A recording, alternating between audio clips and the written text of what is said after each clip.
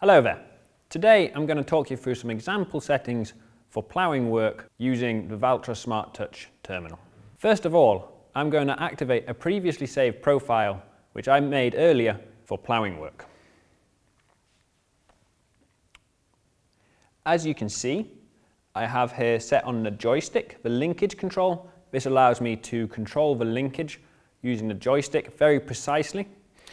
I then also have the plough rollover, so the rear valve set on the joystick to roll the plough over. I also have set up on the memory 1 button a U-pilot sequence which I previously made for ploughing. Memory 2 button is a diff lock, and then I have auto guide activation on memory 3. I've also set up my driving displays suitable for ploughing work. As you can see, I have rear hydraulics, rear linkage, and the memory button screen which allows me to see where in the sequence the U-pilot is at. With all these settings saved in my profile, it makes starting up in the morning, changing implements so much easier. I get to work faster, I start my job faster, and I have a much easier day while ploughing.